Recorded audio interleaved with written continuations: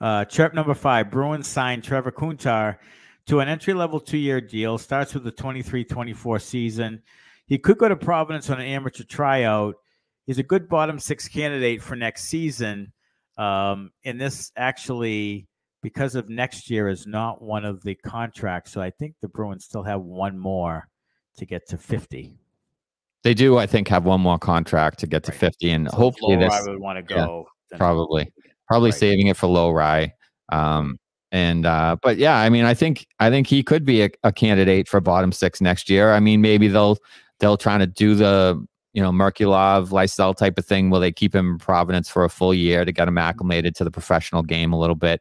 But if he comes in on an amateur tryout now and kind of lights it up here with Providence and has a good playoff for them, there's certainly a chance that he could start next season with Boston as a bottom 6